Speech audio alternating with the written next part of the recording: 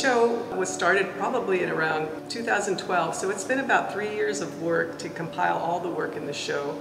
Most of it is related to my very early beginnings. I was influenced greatly by Mesoamerican architecture.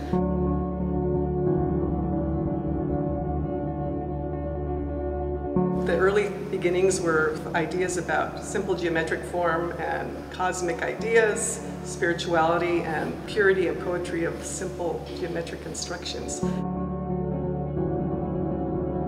In 2012, I decided there was a shift in my work. I decided that I wanted to go back to my early beginnings, which was sculpture and architecture. I actually studied sculpture, got a degree in sculpture, and then went to school for architecture, got a degree, and decided I wanted to do artwork. So this show is sort of an introduction to going back to my roots and doing more architectural work. It's actually a survey, so we started around 2005 with some simple sculptural forms, and then it goes through to the current 2016 work. The show is divided into 3 sections. The first section is the early works from about 2005 to about 2010-11, and then we go on to the second section, which is 2011, 12, 13, where I sort of go back and introduce the heavy grid work, and then last will go from 2014 to 2016, where I introduce the new work, which is simply bands of color that represent the post and the beam and are extremely architectural.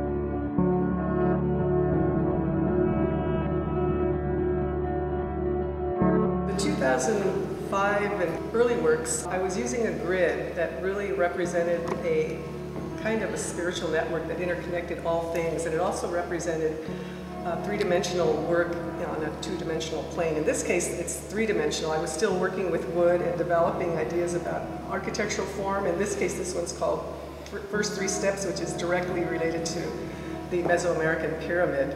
And you'll notice that the grid is sort of placed all over the piece, and the intersections are placed with nails to sort of suggest point, intersection, and then the grid is sort of this expansiveness.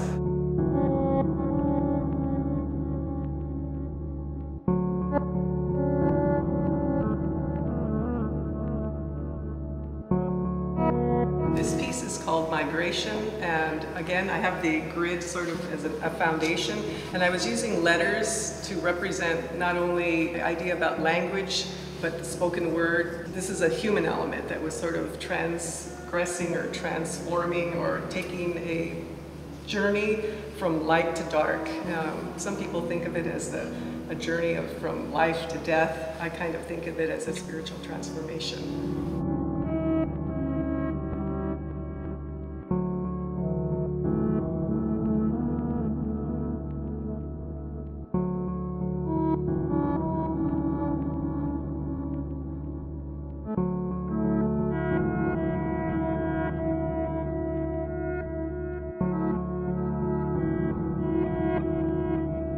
In 2012, there was a shift in my work, and it was based on my father. He was in his 80s, he was aging, and there was this sadness about life coming to an end, and I was very focused on that.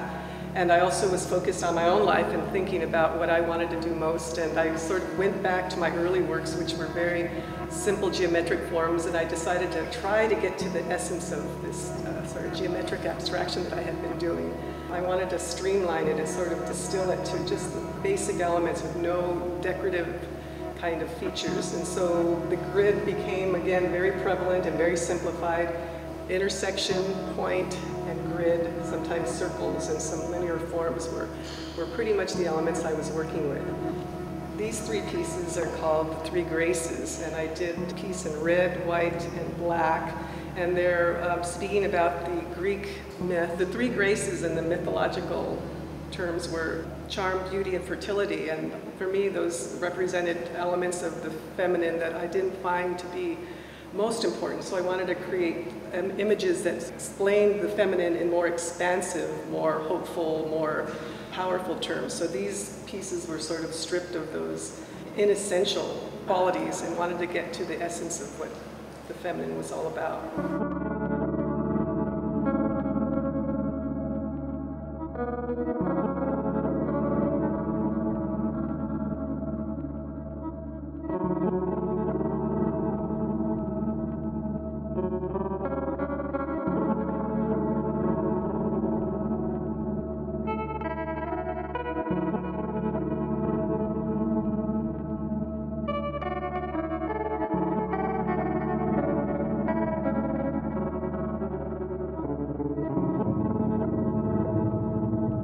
I was asked at the artist discussion panel what my favorite piece in the show was, and I thought, well, usually my favorite work is the stuff that I'm doing most recently.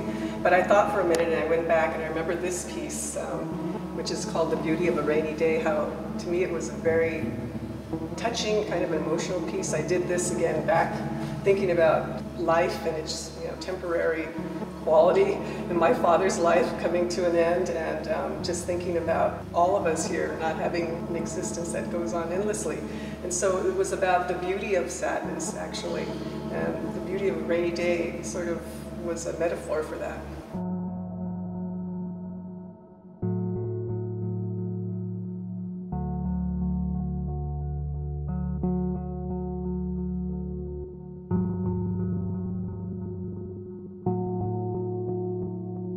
These are small studies in 2014 I did for a show at Avenue 50 called Notes from the Chicano Sublime, and I showed with 3 other Latino abstract artists.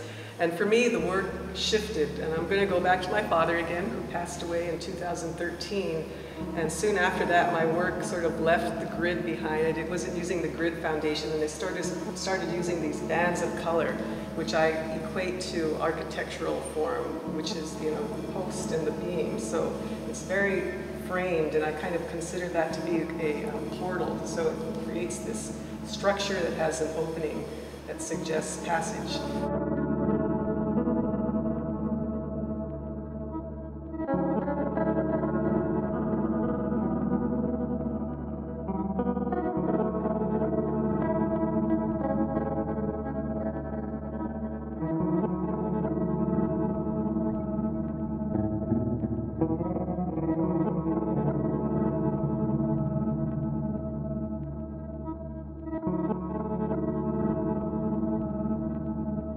This piece is titled Bridge. It's a diptych, and it's done in 2 parts, which kind of suggests the bringing together of 2 pieces, and it commemorates the destruction of the 6th Street Bridge. When I was looking at the bridges along the LA River, I always considered the bridges as sort of a band-aid, or something that was sort of pulling the parts together. And in this case, we have a diptych which is brought together with the lines and the linear flow. So it suggests healing, it suggests bringing things together.